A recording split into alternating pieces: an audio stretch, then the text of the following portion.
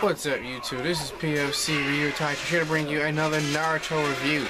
So this chapter was pretty decent in my opinion. So it starts off pretty much where it left off at of last chapter. We see Madara still trying to take control over Obito. And so we see Hashirama and second Hokage and pretty much everybody else. They're trying to stop him from obviously taking control of him becoming human.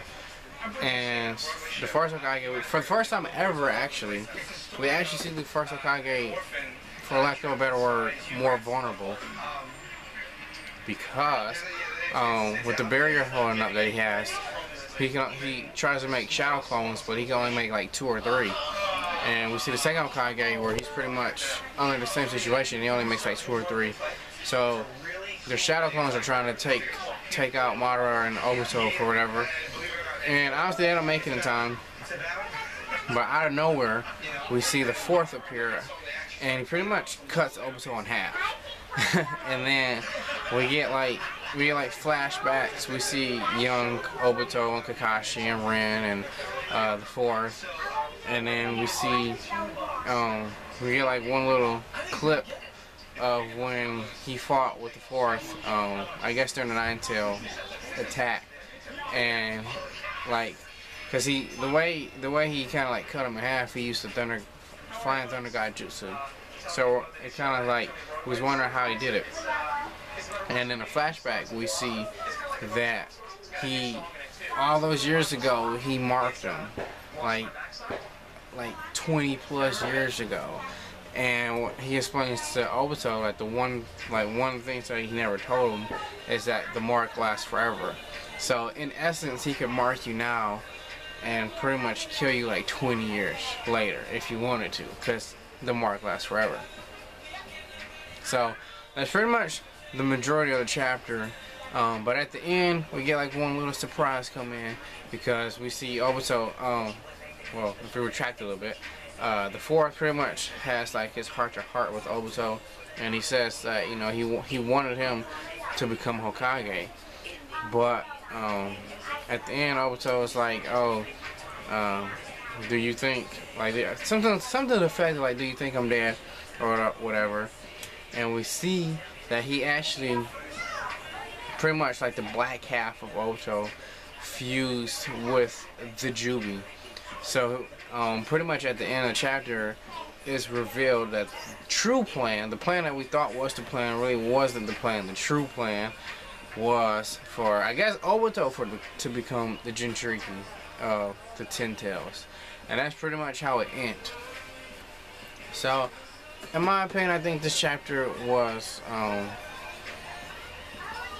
decently paced. The main thing, obviously, was Madara becoming human. To me, personally, it was kind of let down, because I pretty much thought this chapter was going to be, at least like at the end of the chapter, we was going to see Madara like fully revived or something. But we didn't. He's still in Edo Tensei. But we see,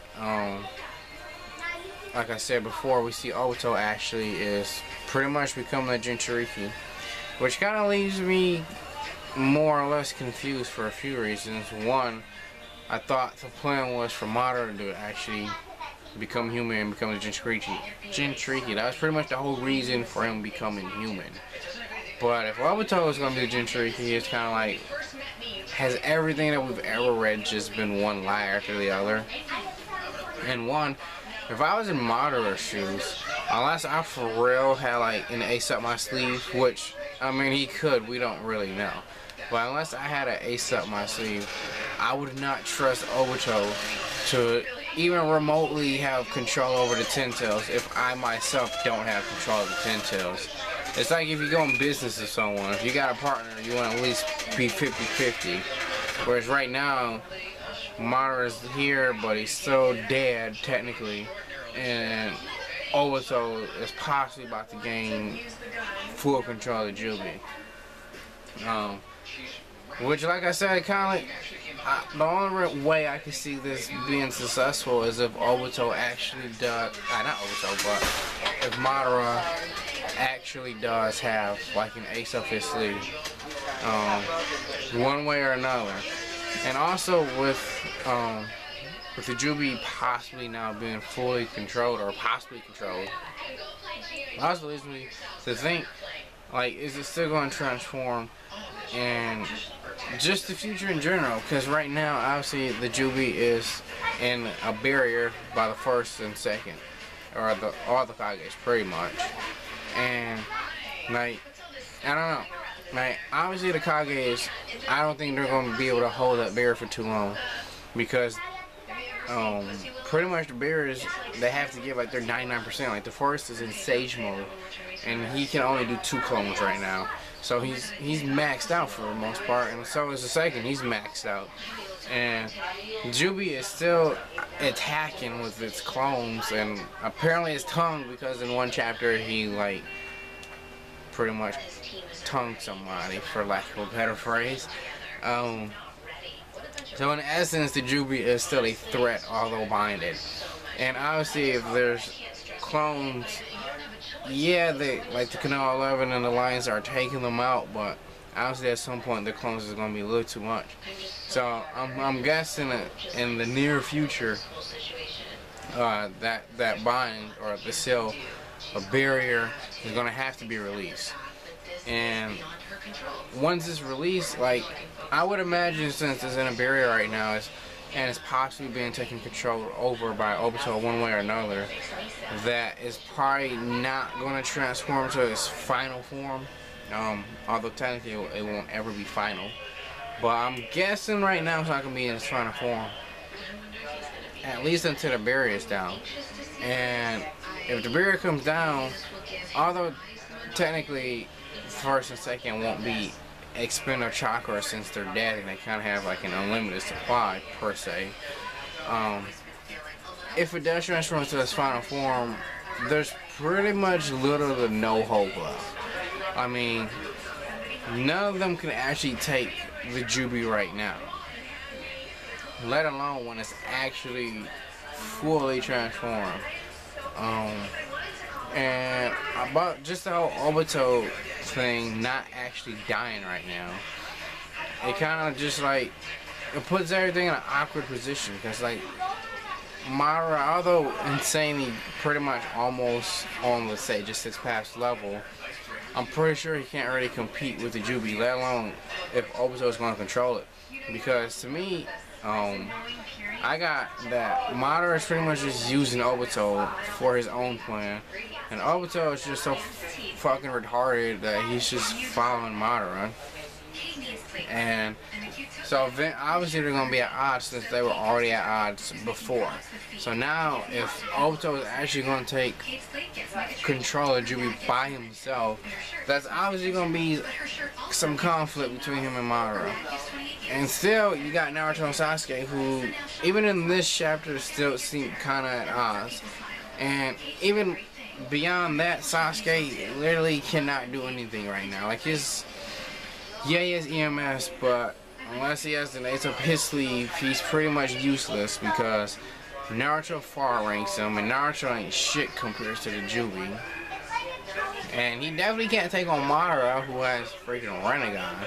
So I don't know, right now I think the battlefield is kind of messy, for lack of a better word. Just like, because Madara possibly might get screwed over, because he has his own agenda, Obito has his own agenda. The strongest good guys are binded by using the barrier, and just nothing looks good for pretty much anybody right now. I don't know. And as far as, I don't even know about Madara becoming human anymore, because it's like once again, if Obito has control of the juubi, how the hell is Madara going to become human in the first place? Because originally the plan, I guess, was for Madara to take over Obito's body, but that's possibly not going to happen. So I don't know. I think the battlefield is going to get pretty messy. Possibly some more deaths coming up. I'm not too sure. But anyway, that was pretty much this chapter. To me, it's not too much to be said about this chapter. To me, the main thing was the fourth oddly enough. And Obito actually being the Jinchuriki and not Madara. I guess a little plot twist in there. But anyway, that's pretty much this review. Don't forget to rate, comment, subscribe, like, and all that. Also, don't forget to comment on whether you thought this chapter was good or bad or whatever. And a new thing that I'm trying out, or see how it works, is if you got the time, please feel free to comment or message me personally to let me know how you like my videos, if you think they're good or bad, and list your reasons, especially if you don't particularly like my videos. Please comment below and tell me why, so in the future I can improve these videos. So this is PFC Ryutachi signing out.